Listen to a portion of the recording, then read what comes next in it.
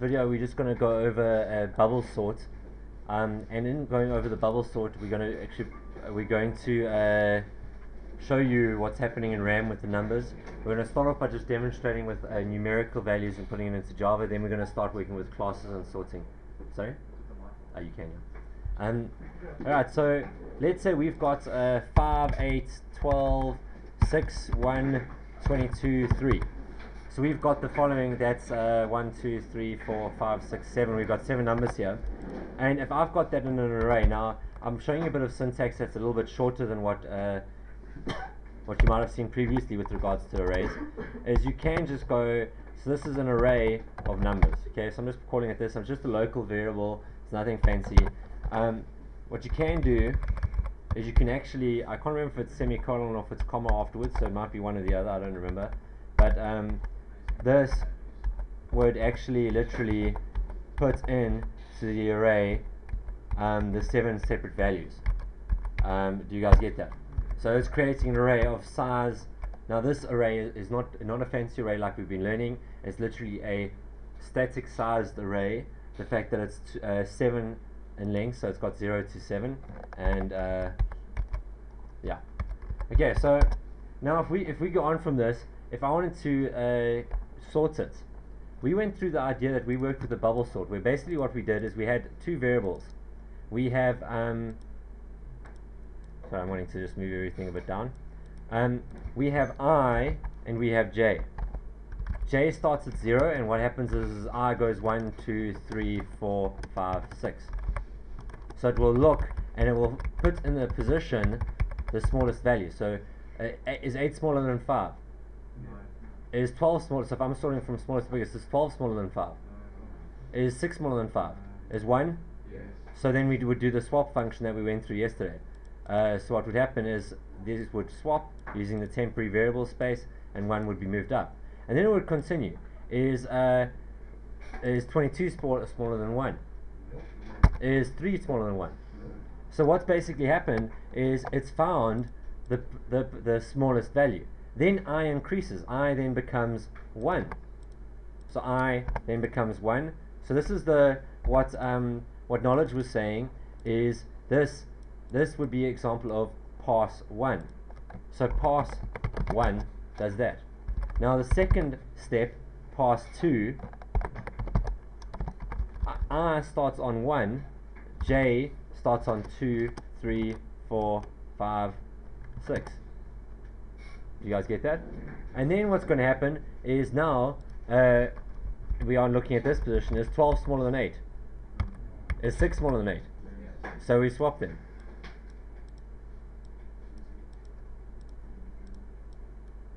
And then, okay, so now then it goes down here. Is 5 smaller than 6? Yes.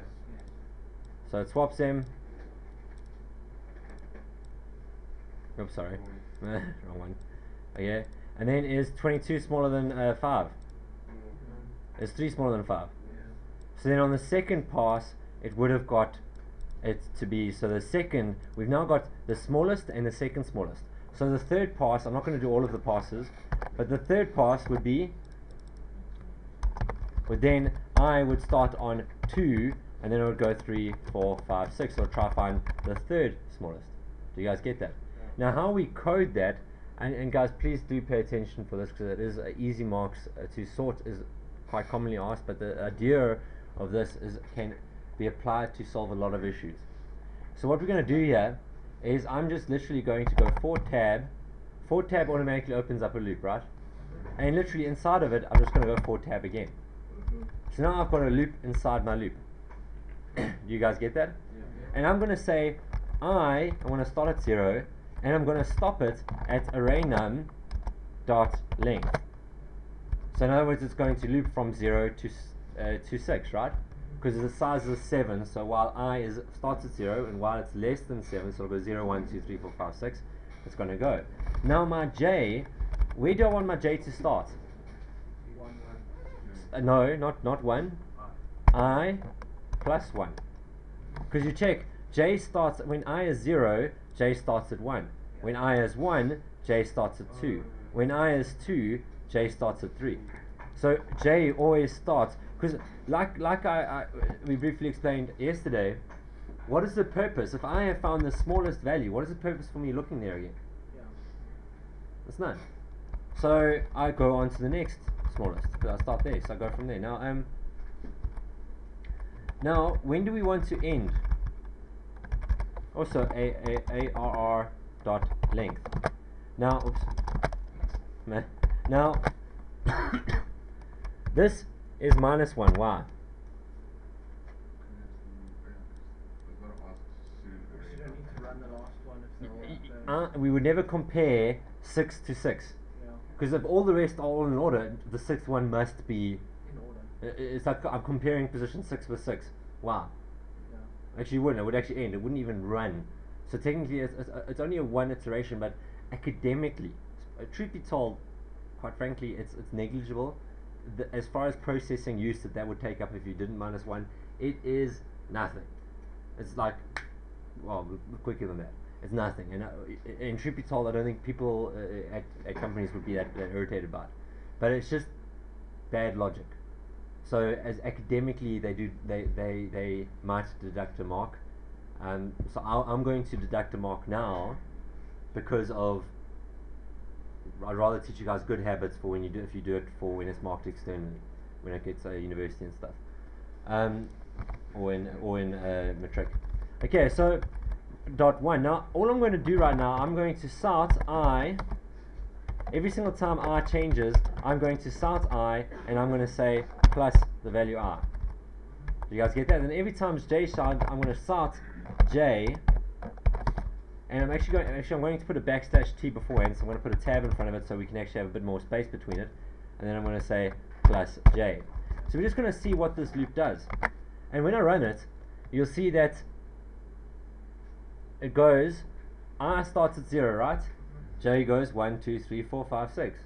I starts at 1, it goes 2, 3, 4, 5, 6. I starts at 2, 3, 4, 5, 6. 3, 4, 5, 6. 4, 5, 6. 5, 6. So you see the inner loop loops on the basis of the outer loop. Sorry, that way around. Yeah, nested loops. So it's like a nested if, it's just a nested loop. Now, what we've got to do here is, now instead of printing it out, we actually don't want to print it out. I'm just going to comment out my printouts. That's the tongue twister. And we're just going to say if open brackets ARR num position J. I like to do it from, I want to see if the J position is less than the array num I position. Because I'm trying to see if J is less than I should swap them. I could do it the other way around, and I could say if I is greater than J. I just don't understand that. To me, it makes more sense that I'm seeing if that one that I'm looking at is smaller, then I should swap it. I'm not looking at this one's bigger. It's the way you see it in your head. Whichever way makes sense in your head. But the thing is, you can quite easily accidentally sort ascending or descending. So this, for example, would be I'm going to sort ascending. So this is an example of sorting ascending. Okay, and then in which case, if it does, then what I'm going to do is I am going to swap them. So to swap them, I'm going to go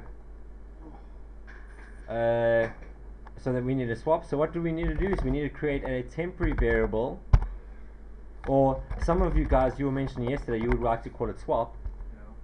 If that makes more sense to you, it really doesn't matter. Position I, and then what I could say is array num position I is equal to array num. We went over the logic of this yesterday, so I'm not going to go over it again. And then we go array num position J is equal to temp. So literally we just, sorry, not temp, swap. Okay guys, you can call this temp, you can call it swap, you can call it Batman. I mean, I think they might not be very happy if you call it Batman, but yeah, you can call it whatever you want, it doesn't matter. But now it's swapping the data around. I mean, obviously you do want it to have some form of logical of the name, but so it's swapping around. Now I want to check if my stuff works. So I want to print it out at the end of it. So what I'm going to do is I'm going to create a method, just so that I can in this video also just show you a bit of method stuff. I haven't created a GUI. I'm not creating classes. I'm literally just creating a method to display array, and this is going to receive in an int array called R, and then I'm going to print that one out. So all I'm going to do here is I'm going to say start tab. Well, we have to have a loop, wouldn't we? So we would go for tab 0 to arr dot length. So I'm loop. Do you guys understand that? I'm just looping through from position 0 to the array. R dot length. What is the length going to? Length returns the size of the array. So like we use a counter. We use a counter to keep track of where we're at in a massive array. This array is only the size that we've declared it. Okay, so it's just the So it goes to the length of it. Now, in this case, we are going to do a system. Now, I'm doing a system.out. I'm not doing the shortcut. The reason why is I don't want to do a print line. I want to do a print. So I've never really shown you this before. It's because it's not often used, but it can be used. So I just want to show it to you. Print. I'm then going to say I want to print array position I plus a comma space. Okay, and then at the end I'm going to do a sort. Now the reason why system.out.print will just append things into a line, but only when you go print line does it actually write it to the screen and it presses enter. Does this make sense? So now when I press after I've done this, I want to print it. So I'm going to say after I've done the whole loop thing, my outer loop, I want to then print this. So I'm just going to go print. What did I actually call it? Display array. I'm going to send through that, and then what I'm going to do is I'm going to do now. Okay, so let's just play it first, show you that it does work. 1, 3, 5, 6, 8, 12, 22. That's right? Mm-hmm. So it's from this order to that order. What I could also do is I could print it here first. So display all. This is why I created it as a method. So I could display it there, and then I could display it later. So if you create a method, sweet. I display it before and after. Total time 0 seconds. Yeah. So now the next thing that we're going to do is, what if I wanted to sort a descending? I would literally just go copy, paste. I'll just change this to if j is greater than I swap it. And now then after this loop, I'm also just going to run the method display all. What I'm going to do is I'm going to start descending. Before this one I'm going to start ascending, and this one I'm going to start original, just so that we can actually see what's going on. It sometimes helps just to give you a bit of so this is ascending, and then I'm just going to put a comment here saying descending, so that the user knows that now I'm trying to sorting it descending. So now if I run this, if I press play, you'll see there original, ascending, descending. So it sorts it out there. Now the next question we're going to do is we're going to now apply this to our class structures where we've got more of a complicated array. So to do that, I'm going to go to our example that we've done together. I'm trying to remember an example we've done as a class. I don't want to do it to something difficult. Was the game ratings easy? Or prac cycle memo? Let me do the prac cycle memo. Okay, so I'm just going to apply it to the prac cycle memo. I'm just going to open up that project, minimize this project. Now, just to familiarize yourselves with this, in this class we have a user interface which has got just literally a text area. I'm going to add a little bit of complexity to it. I'm going to I'm now going to add a panel at the bottom, and in this panel I'm going to have a button to say sort, and I'll code this up as we go along, but I'm just going to create buttons to sort ascending, descending, display all, or something like that. So I'll just say all edit text descending, ascending. Now a couple of small differences with this is one, we have a situation where we have a view class and we have a view manager. So now if I wanted to create a method, I would say public void. You guys follow so far? Public void, and I would say sort ascending. So this is my sort ascending method. Now, the shortcut of creating anything, or to do a sort or bubble sort at least, for tab, you start at 0, you end. Now we don't want to end at 500 or 1000, 500. Do we want to end at 500? No, we want to end at num views. Here dictates how long the array is. So num views minus 1, right? In a loop, I plus 1. This one ends at num views. Here we want to check if we. Now this is where it gets a little bit tricky. Now that it's an object, if I'm going to compare them, if I can't say if views position j is greater than views position r. Why can I not do that? Sorry, this should be less than because it's ascending. Why can I not do that? Because I didn't receive the value I'm sorting on. I can't sort on a whole object. A whole object is like, it's like, guys, get into order.